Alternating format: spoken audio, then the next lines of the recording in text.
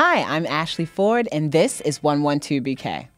Coming up, for women, there's a lot to be angry about. Rebecca Traister discusses turning anger into political power in her new book, Good and Mad. This is a view of women as fully human. Right. These young women are willing to be up on these stages and say, I'm furious, I'm scared, I have the whole range of human emotions, and I am here because this fight is crucial.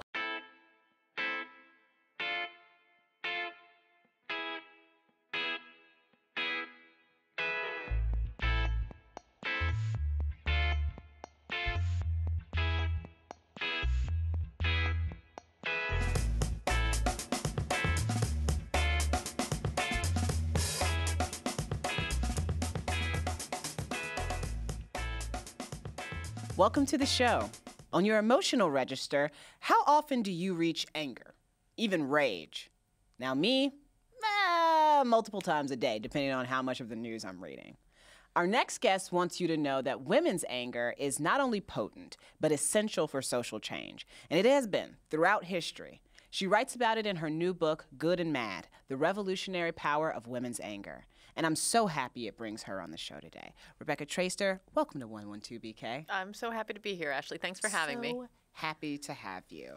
So, over the past couple years, the list of things that women could be angry about is just, it seems to be growing exponentially. Yes. Not that there haven't always been things there. But there's this saying, right, that people always want to throw in your face, which is essentially, don't get mad, get even.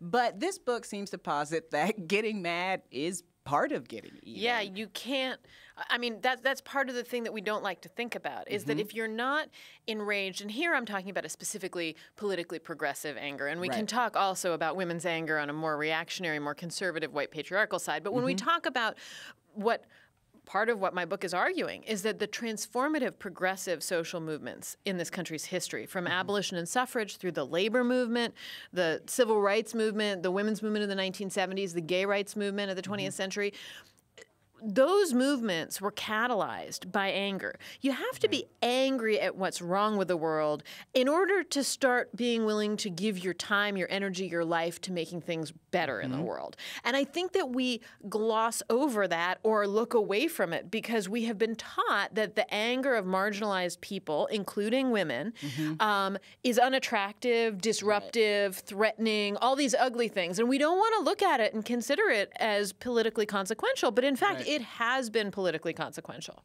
And what's interesting to me about it is that you also sort of put out that, like, women are clearly not the only ones who reap the benefits of women's anger. No. Women's anger is a galvanizing force for everybody. And women's anger has not just been about gendered inequality. That's, I mean, of course, so many forms of bias, inequality, so many of the power hierarchies, economic, social, sexual, political, are combined, inequities.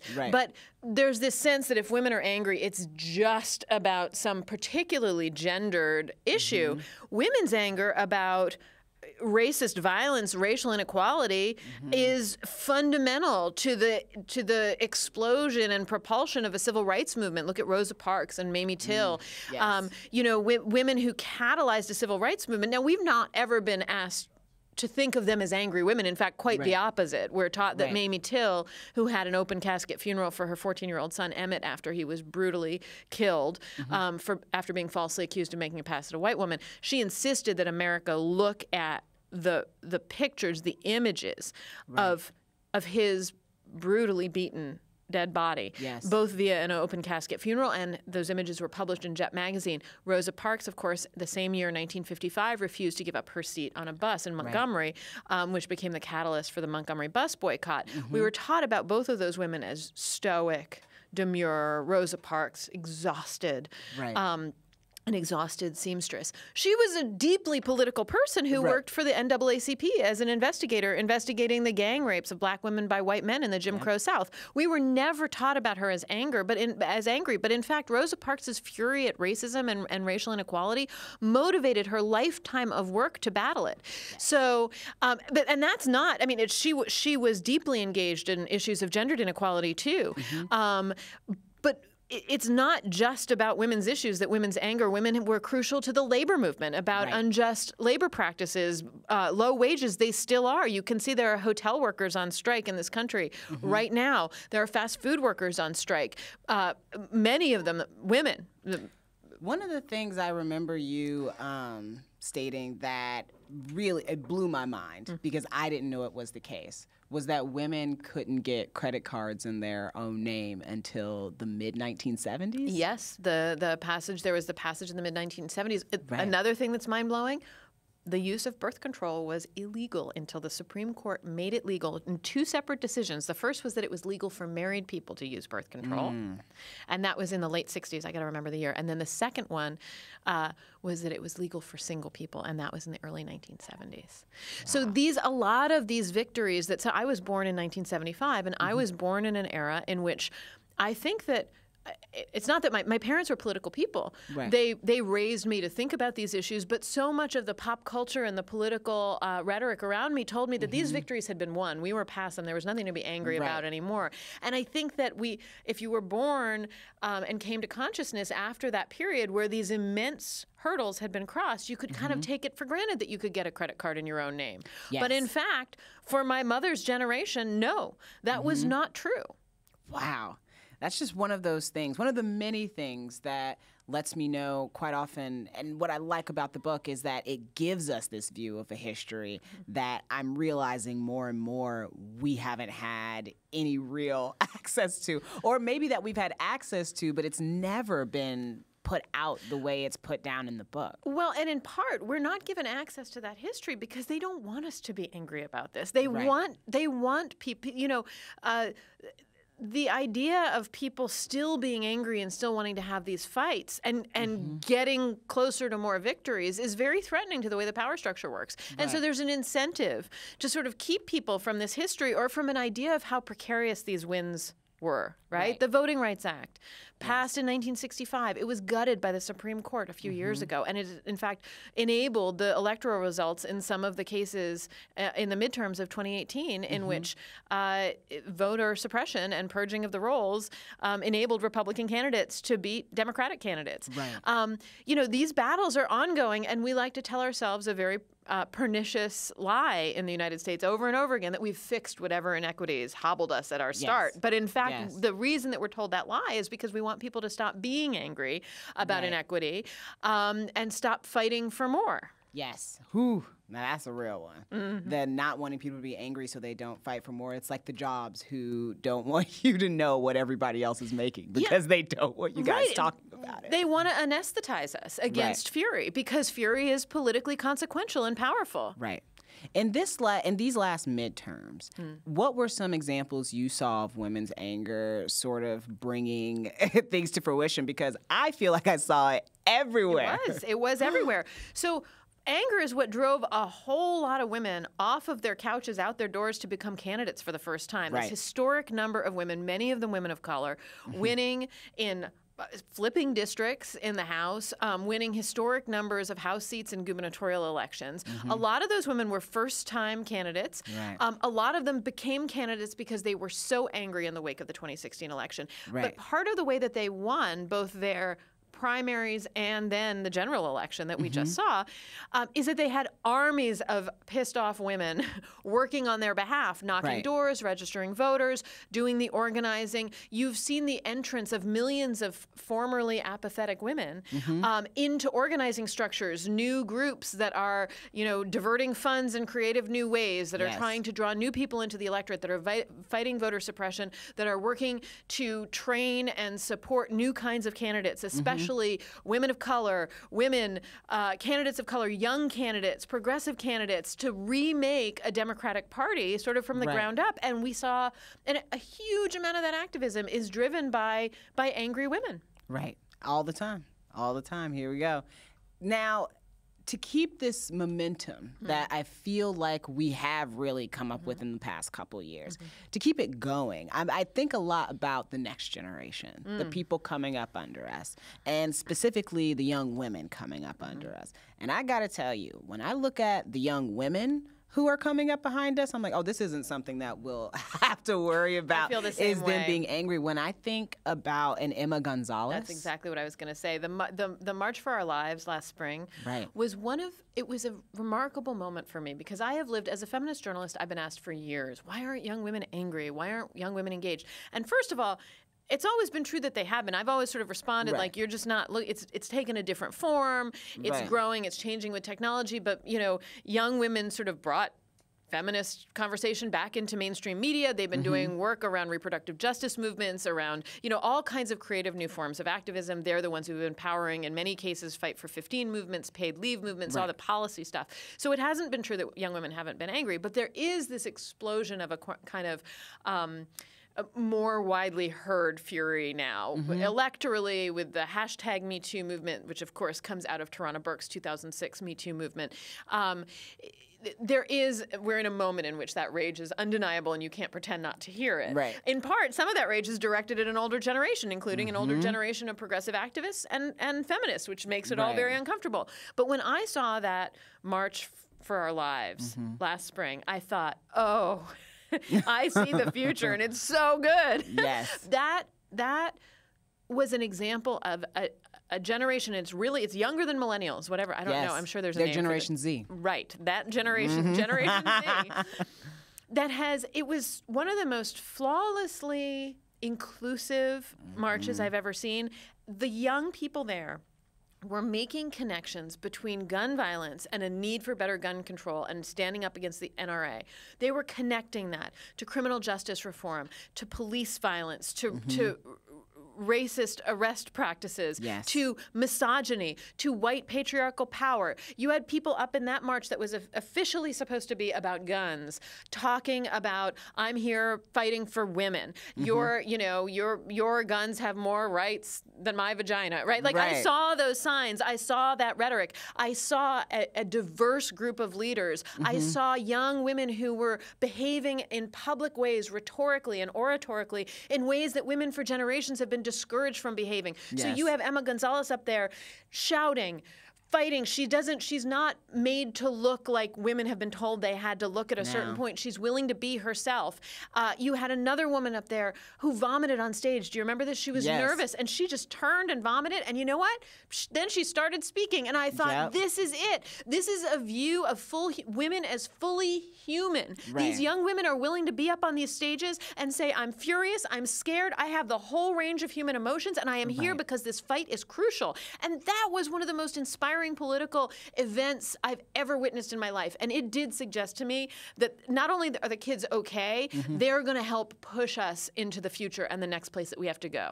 That's amazing. That's what we want. That's what we're looking forward to. Absolutely what we want. And in reading your book, one of the things that I just kept thinking was, why hasn't this book been written before? Why hasn't somebody done this before? How did you even get to a place where you went, that's the book I want to write? These are the essays that I want to write. Well, it's interesting because I don't know why I never thought of this before. and we should say that there are a couple other books that were published within the same year. Eloquent Rage. Eloquent Rage by Brittany Cooper, which is one of my guiding lights as a book. It's about discovering her Black feminist anger and using it as a superpower. Soraya Chomali's book, Rage Becomes Her, was published a couple of weeks before mine. It's excellent. And mine is about anger in a political context, and hers deals with some of that too, but it's also about the individual sort of psychological messages that women are sent, which compel them to keep their anger under wraps, to hide it, to disguise it as something else. Of course, Audre Lorde was writing about this in the early 1980s. Her essay, The Uses of Anger, Sister Outsider, Audre Lorde was writing about anger. So there have been feminist conversations about anger that extend back. But in terms of sort of putting it all together, I think that I can only answer with regard to me, it's because I've absorbed the same messages that everybody else has. So I, as a feminist journalist who's been angry not only about gendered inequality, but racial inequality, economic inequality for my whole life, of course anger undergirded my work, but I would have never looked at it and thought of it as the force that shaped my work. I probably was encouraged to not think about it, and I write in the book about how I work to cover it up, to make myself funny and sweet and non-confrontational and hilarious and ironic, even in my furious feminism as a writer.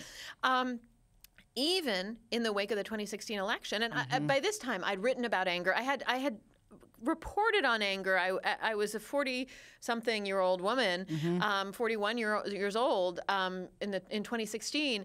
I could talk more confidently about my own anger, and yet I didn't see it as formative and catalytic. Right. And in fact, in the conversation I had where the idea for this book sort of derived, I was talking to my husband and I said, I want to figure out what my work is moving forward, but I can't think straight because I'm so angry. I still saw anger as an obstructive force, not as a clarifying one. And it was my husband who said, well, maybe you should write about anger. And as soon as he made the suggestion, it was like light went on.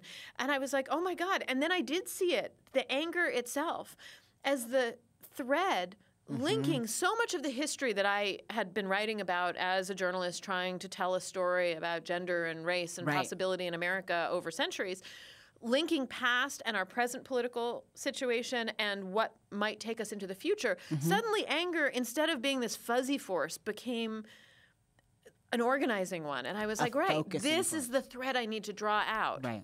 But it took a long time to be able to embrace it as a frame, right, and not try to shy away from it as something that was going to undermine my own argument. Right, and that's hard because we get told that emotions, right, always, that emotions make your argument invalid. The minute you start feeling about them, you're not focused, you're not clear, you're not thinking straight. And women are told that. Women of color are told that in very extra specific ways, right, in part because we are presumed to be irrational, whereas men, especially white men, are presumed as our normative citizens to be rational thinkers. And so when they deploy anger on their own behalf, it doesn't disqualify them as rational because they're presumptively reasoned thinkers to begin with. Now so it only undergirds it. This makes me think about the fact that your book came out right as Brett Kavanaugh. Brett Kavanaugh was being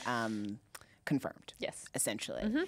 And that was the narrative for, his supporters, was that he was reliable and she was not. And so he could use anger. It wasn't that, there's been a lot of conversation about how she couldn't have been angry. Christine Blasey Ford in her testimony, if she had raised her voice, shouted back, I like beer. I mean, we can't even imagine. We can't imagine a mirror display.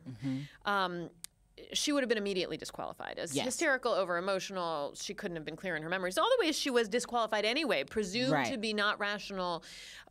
I think Orrin Hatch said a little mixed up, which is just an update on a little bit slutty and a little bit nutty, which is what they used to say about Anita Hill. So she was presumed to be a little mixed up from the start, so not really a rational thinker. Whereas Brett Kavanaugh, it's so funny. There's like nothing you could do. He could even literally yell, I like beer, and the presumption that maybe he drank too much and would have his own memories clouded didn't even seem to arise. There was such a presumption of reason and authority in this powerful white man that when he got angry in that way that was wholly inappropriate for the circumstance, and talking back to Amy Klobuchar, well, have you ever drunk till you blacked out? Until you get to that point, even when he's being clearly inappropriate given the setting, it's used to bolster his authority and the suggestion that he is angry. He's angry in a righteous way on his own behalf. It's hammering home how rational he is, and his power. And he could use. It wasn't just that he was allowed to be angry and she wasn't. It's that he could use it as a weapon on his own behalf. And for her, had she used it, it would have hurt her. Right.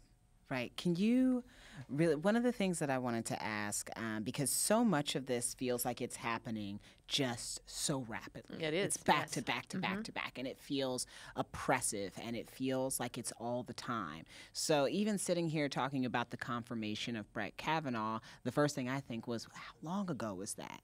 And then I remembered that it was years. Not that long ago. No, it was 6 weeks ago. It was 6 weeks ago.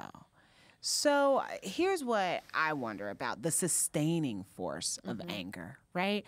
Because I know the day that he got confirmed, the way I felt that day is not the way I feel now. Like, I'm still not okay with it. I'm still mad about it, but it's not as strong. What these days is making you feel like... Well, the existence of Brett Kavanaugh on the Supreme Court makes me feel that's a kind of steady fury, and it's one I've felt for years about Clarence Thomas as well. The sort of the injustice of it is so strong, and I suspect that there are going to be rulings that reinforce that fury. I'm furious about Brian Kemp's suppression of the vote in Georgia. There's no question to me that Stacey Abrams, who would have been the first black woman ever elected governor in this country, had more support in her gubernatorial bid than her opponent Brian Kemp, but he was the Secretary of State. He made voting extremely difficult, especially in black and brown communities. There were voting machines that didn't work. He held up a whole series of new registrants. He did everything in his power, very Jim Crow style, to suppress that vote. And the result is he won by a hair. It is remarkable and historic that even given the level of suppression, Stacey Abrams got as close to technically winning as she did. I am livid with the fact that she will not serve as governor because it is very clear to me that her state wanted her to. Just as it is clear that American voters, a majority of American voters, wanted Hillary Clinton to be the president, and yet Donald Trump is the president. One of the things that all of these instances, and the fact that the senators who voted to confirm Brett Kavanaugh were supported by millions more Americans, or millions fewer Americans than those who voted to keep him off the court. The majority of Americans did not believe Brett Kavanaugh and did not approve of Brett Kavanaugh. So one of the larger revelations, in addition to these instances of white-hot outrage on the day that something happens, is what's being exposed to us, which has long been true, but which we don't like to think about in this country, which is that we are in the grip of a minority rule. And that's always been true when it comes to white patriarchy, right? It was white men who designed this country, who built its systems, its economy, its government, its courts, its laws around themselves and their own power. They enslaved a population of African Americans, did not even consider African Americans fully human in the founding documents, did not enfranchise women, did not offer any legal rights or protections or possibility for economic stability to women. And in fact, on the labors of the enslaved populations and the unenfranchised domestic labor of women, they built this economy. And they built this country around their own power. And it has been a minority rule. And that has been chipped away at by mass movements over the course of centuries. At the moment, our partisan politics are reflecting that minority rule. In part, not ironically, because Republican policies are on the side of continued white patriarchal dominance, in addition to grotesque economic inequality, where so many of the resources are in the hands of the 1% at the top. But the reality right now in a partisan frame is that Republicans are holding a huge amount of power at the top of the system despite having the minority approval of the people who actually live in this country. And so it's the structural reality that's being exposed by these daily things that enrage us in sort of super hot ways that are making us see the broader things that we have to be angry about. And the other thing is that anger isn't the only part of becoming civically engaged. And it may light the fire, and it may always burn underneath your engagement, but we don't have to be that level of physically, viscerally livid every day that we go out and knock doors or work as activists or participate in strikes or tell the stories of the real full stories of our lives, including the parts about harassment or assault or whatever entry we have into this conversation about the various kinds of inequality. Not every moment of that has to be exploding, head on fire anger. But the anger that we feel might just be the fuel that gets us out there opening our mouths in whatever form of protest and participation we want to engage in. Whew, good and mad. Good and mad. Rebecca Traister, thank you so much for talking with us today. Thank you for having me. I can't tell you how much I love talking with you.